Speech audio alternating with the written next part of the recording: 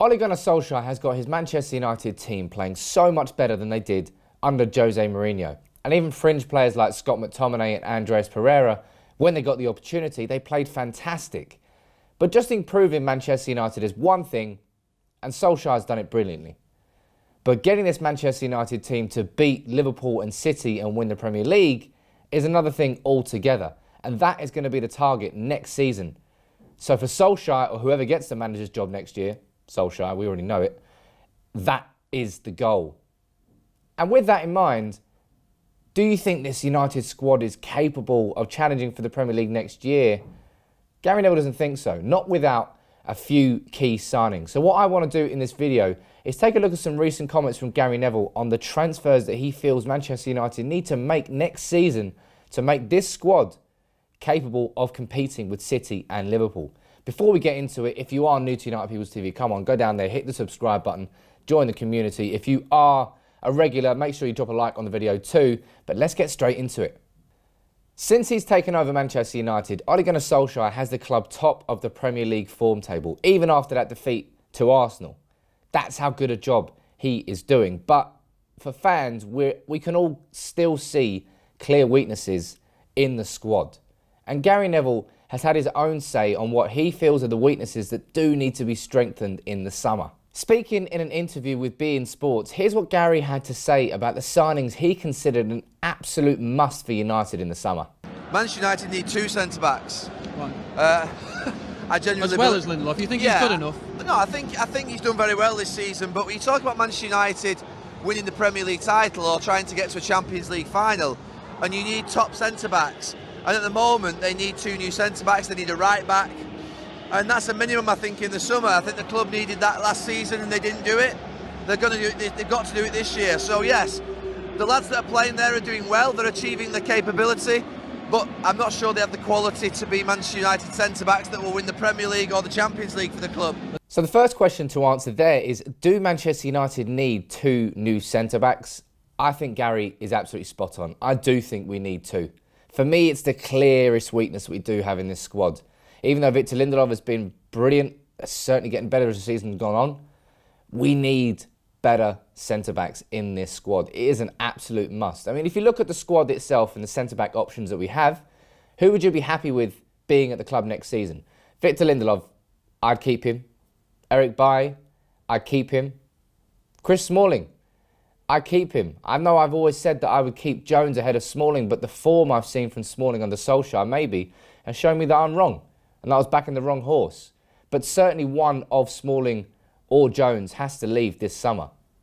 Because Rojo, don't want him in the squad next year. Vamos. Either Jones or Smalling, one of those has to leave as well. So that's going to leave United with three centre-backs. Lindelof, Bailly and Smalling or Jones. That is not enough to win any sort of trophy, really. Three centre-backs. You need at least four. Have two in every position. But not only that, it's the quality.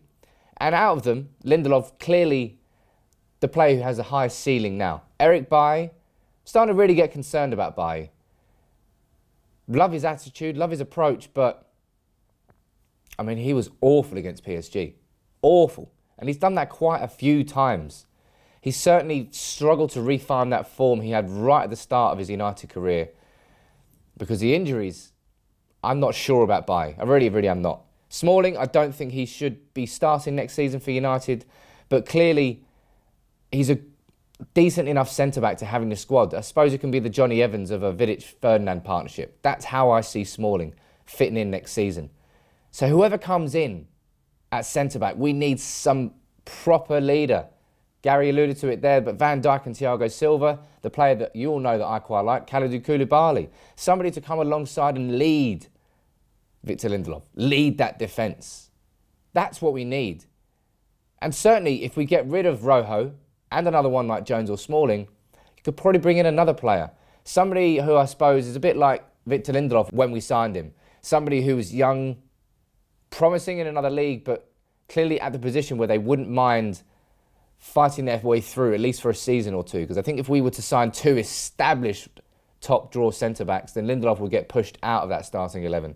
I'm not sure that will be fair to him. But let me know what you think about the centre-back issue at United? Do we need one signing, two signings, three signings? Or are there players that you would keep there that I would rather see leave? Overall, in centre-back, you can see we have a clear problem. And I don't think this squad is capable of challenging for the Premier League properly unless we do bring in reinforcements. That is an absolute necessity. And another necessity, I agree with Gary spot on here, Man United need a new right-back. Holy hell, Man United need a new right-back. We've been saying it for a long time, but we can really, really, really see it now because our left is working so well.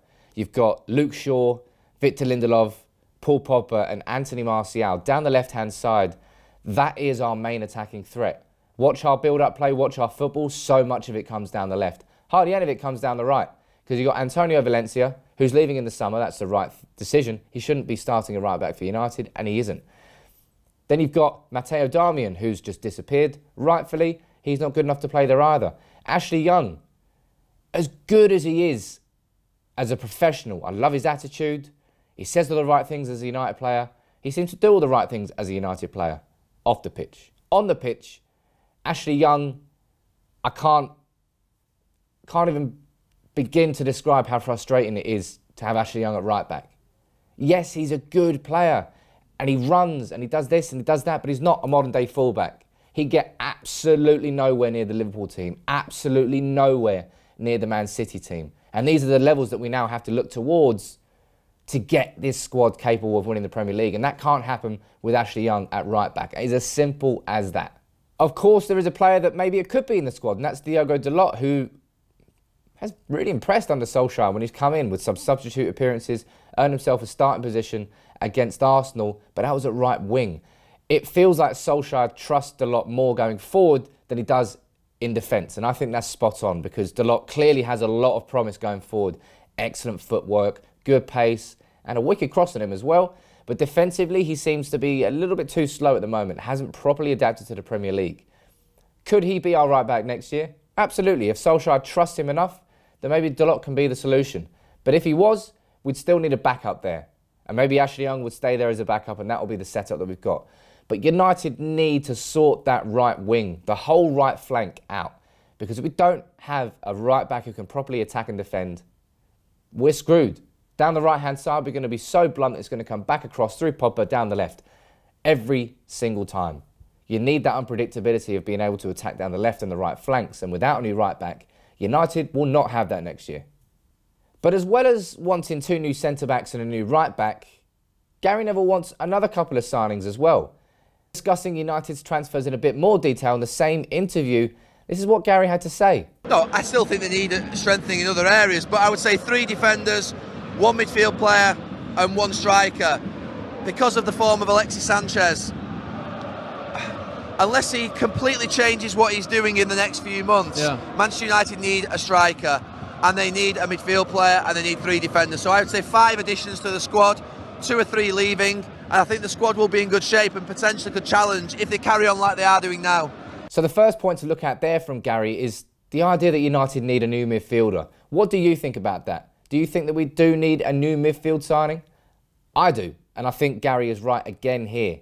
As well as those 2 new centre-backs and that right-back, I feel we need to bring in a younger, better and more mobile version of Nemanja Matic.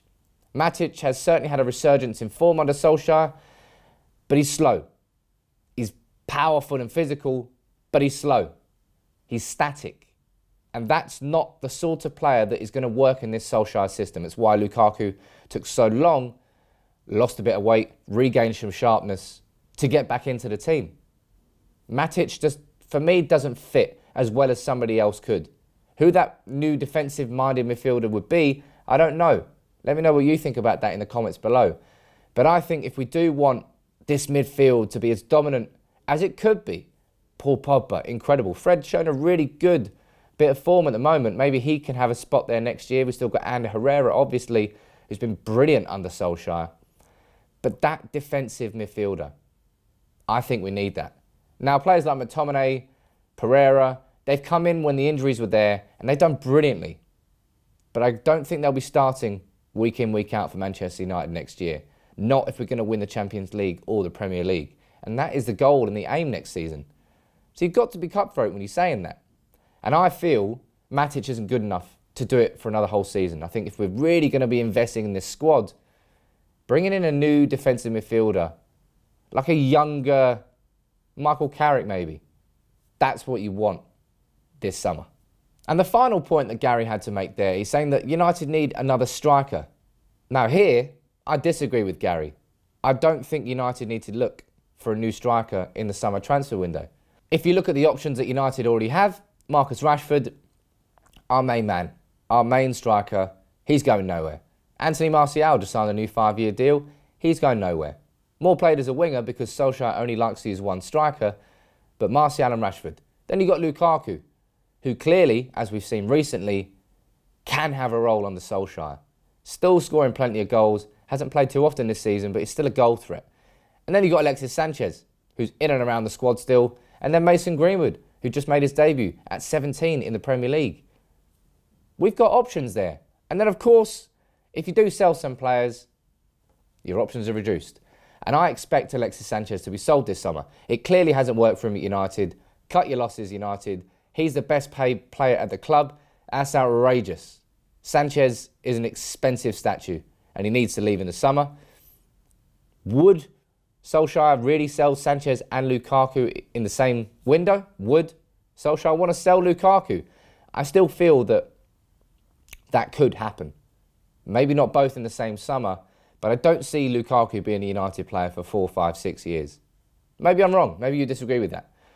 But out of those options, I think if United were then left with Rashford, Martial, Lukaku and Greenwood, I think that would be enough. I think if United are going to sign anybody in an attacking position, it has to be a right winger. An out-and-out right winger. Not somebody who can play across all 3 positions. A right winger. End of story. Jadon Sancho is a player who clearly could be capable in that role, and I'd much rather see United spend money on that, a new right winger, than a striker, when I feel we're okay in that position. Certainly stronger there than in other weaknesses in the squad. But let me know what you think about Gary's comments below. Overall, I think Gary Neville's pretty spot on with what he had to say. 2 new centre-backs, I agree with that completely. We do need that if we're going to challenge. 1 new right-back, please get that new right-back. And a new midfielder, I would say defensive midfielder, but let me know who you would sign or whether it be someone more attacking. But the player I would disagree with there with Gary is probably a striker. I don't think we need a striker. Even if we sell Sanchez, I still feel we've got enough firepower in that squad to challenge next year. I think if you're going to sign an attacker, it has to be that right winger. But let me know what you think about Gary Neville's comments on United's summer transfer window that's coming up. What do we need to get this squad ready and capable of challenging City and Liverpool for the title? Who do we need? How many signings? Let me know what you think in the comments below. As always, if you're new to United People's TV, subscribe down there. Until next time, take it easy.